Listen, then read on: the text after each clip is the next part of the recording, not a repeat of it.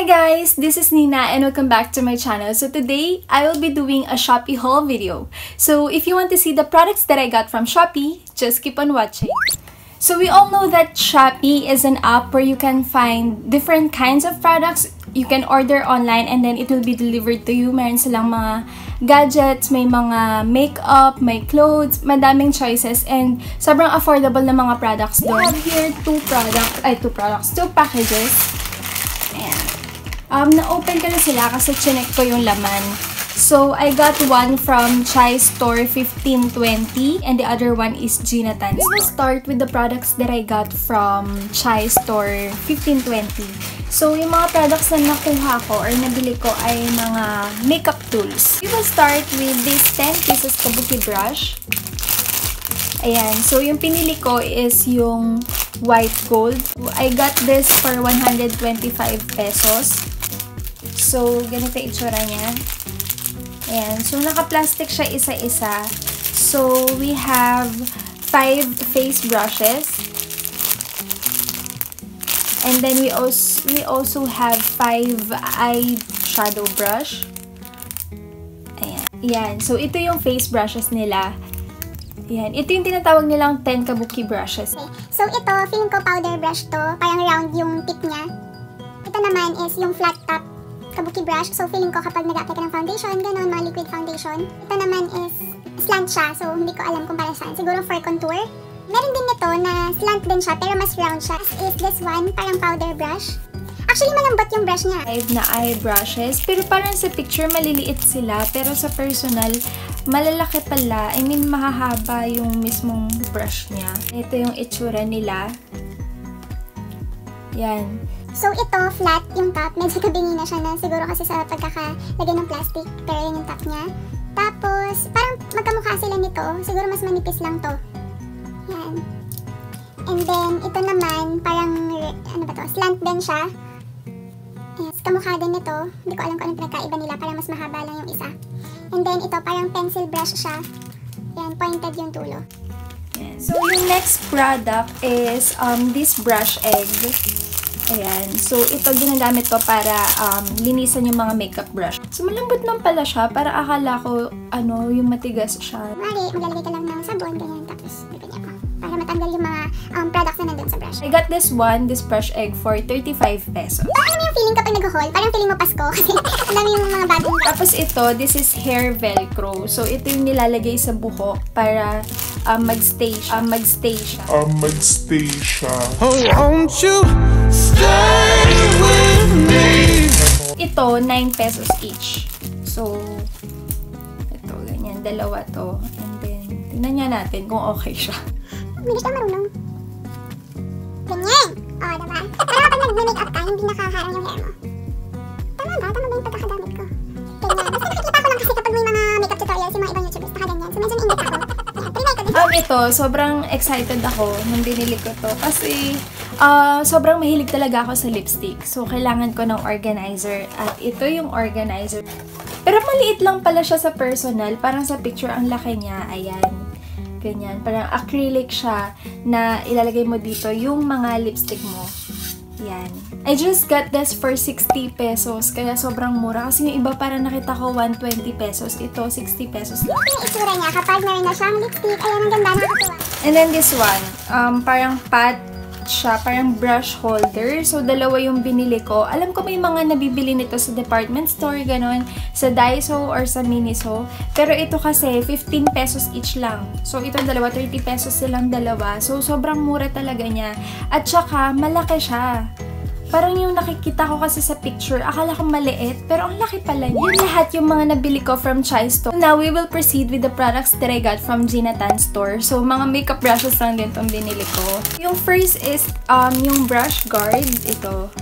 So, try natin i-open. I got this, parang 10 pieces to, and then it is only for 42 pesos. Kuha tayo ng isa. So, ganito yung itsura niya. Ayan. So, ito, try natin. Ay, kaso maliit pala siya, Jo. Ay, hindi, stretch naman siya. Hindi marunong.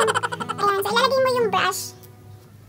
Yan. So, parang ganyan siya. Para nakasecure lang yung brush blush mo, hindi siya made-deform, or hindi siya sobrang madudumi. So, yung next, oh my gosh, sobrang excited ako sa mga makeup brush na this Zoeva eye brush set.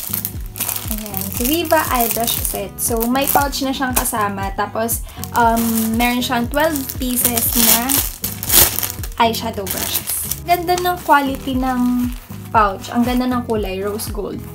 Tapos, malaki siya. Akala ko mukha lang siyang pencil case. Pero, ang laki pala niya. So, pwede mo siyang gawing kikay-kit. Ganon. Oh, ang ganda ng kulay.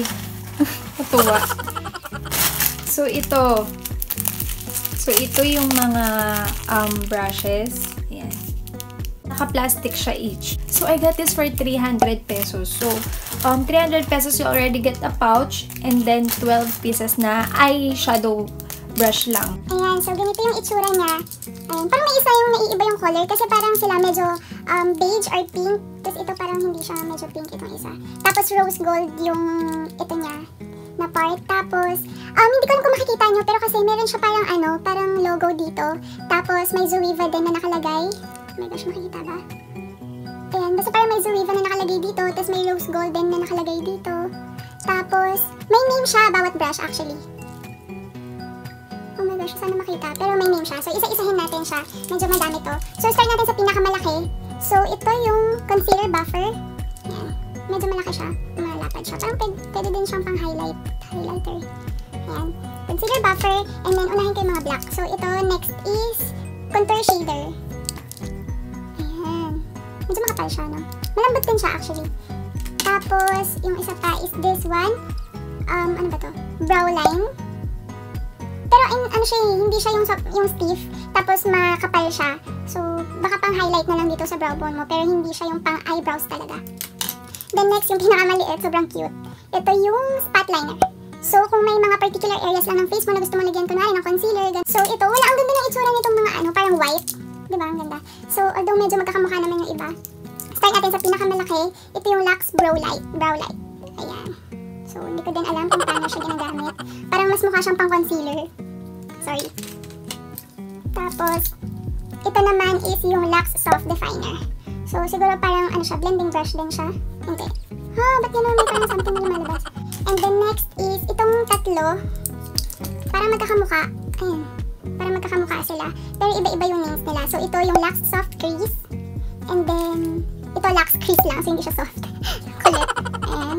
And then, yung isa naman is Luxe Petite Crease. So, yun. So, alas same lang naman silang tatlo. Hindi ko masyadong makita kung anong difference sila. Siguro may mas makapal lang, may mas manipis. Pero almost same lang ng length. Yan. Tapos, the other brush is Black Classic Shader. So, ito yung ginagamit pang apply ng eyeshadow. Pag ilagay mo dito, ganyan na-apply mo lang siya. Tapos, itong maliit is Luxe Precise Shader. So, feeling ko pwede siya for, sa tear duct area mo. Pag nilalagay ka ng highlight dito. Ganyan. Kasi maliit lang siya. And then last is this Luxe Pencil. So, pencil brush siya. It's pointed siya. Medyo may excess lang dito. Hindi ko sure kung kita nyo, pero may excess. So far, so good. Parang takeaway talaga tong pouch na to. Ito siguro yung pinaka-favorite ko sa lahat. So, ito na yung last na product na nakuha ko. So, this is the unicorn brushes. So, yan. Cute niya. So, I got this for 200 pesos only. This is yung 7 pieces unicorn brush. Ang ganda ng color. Ang ganda ng quality niya. Magaan lang siya. Feeling ko yung mga original kasi mabibigat eh. Pero ito magaan. Tapos, soft lang din yung brush niya. At saka dense siya in fairness naman. Hindi siya yung parang feeling mo manipis. Meron tayong powder brush. Ang soft talaga niya. Ayan, powder brush. Ang ganda niya. Feeling ko hindi ko siya gagamitin. Pero i-display ko lang siya. Oh my gosh. So, ito yung, ulit-ulit ako. Ito yung powder brush. Ayan. Ito, hindi ko alam kung pang blush ba to o pang contour. Kasi medyo flat siya eh. I mean, medyo manipis siya. Tapos, round yung top niya. Ito naman, hindi ko din alam. Feeling ko ito for blush.